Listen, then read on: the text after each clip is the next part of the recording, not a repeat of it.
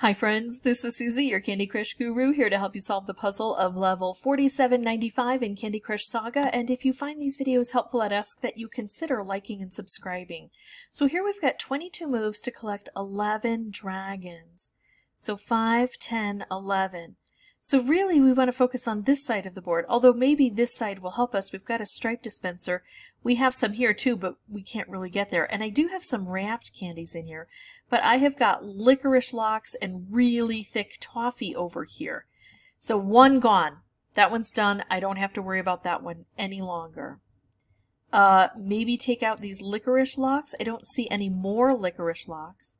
Now how can I pair that up with a stripe? Oh, and I've got these stripes coming out now. They're beautiful. All right, so striped wrapped combo, and I've got this green wrapped. Oh, I'm going to send some stripes down here. Beautiful. There we go. We're going to hit that, which is going to hit this.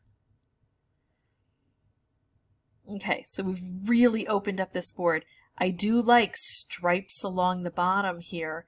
Look at that, we've got a wrapped candy. So some of these are going to go away, and that means we've got more space to do more things. The more of these we get out of the way, the more space we have to make specials and matches and things. Okay, well that was a fun one for me. Got it done on the first try with 9 moves left. I wanted to work mostly over here. Sometimes you have to work over here though because the way things are bound up. But always keep an eye to what you might be able to do right here directly, especially with those wrapped candies. If you have any questions or comments, feel free to put those below. And as always, thank you so much for watching. Bye-bye.